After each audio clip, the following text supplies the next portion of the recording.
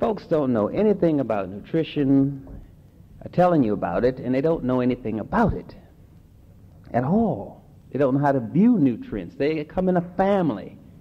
We are a family people. The whole structure of Africa is built on the technology of the family. That's what our technology is about. That's what made our civilization powerful. That's what made our nutrition powerful, the technology of a family. And so we look at nutrients in a family. We don't separate the family. I take this very personally.